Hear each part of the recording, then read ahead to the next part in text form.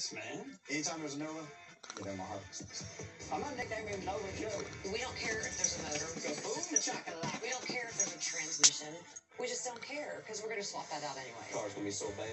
Transmission tearing up, drive shaft broken. It's gonna be the nasty Nova, son.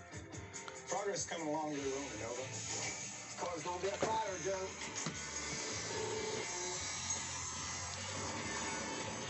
Pretty much have our frame finished up. Man, that's a huckleberry there, boy. Transmission tunnel. We got our firewall pieces put in. So we got a few parts of the roll cage finished up. Oh man, look at that bone, brother. Pretty much from that point on, we can skin the floor and then ultimately get the front clip on the car, do all the underhood sheet metal work, and a lot of the sheet metal work will be finished up. One of the main concerns is we got a lot of stuff to fit in front of this motor, and we hope it doesn't bite us in the ass. 13 inches. So that ain't gonna fit. I mean,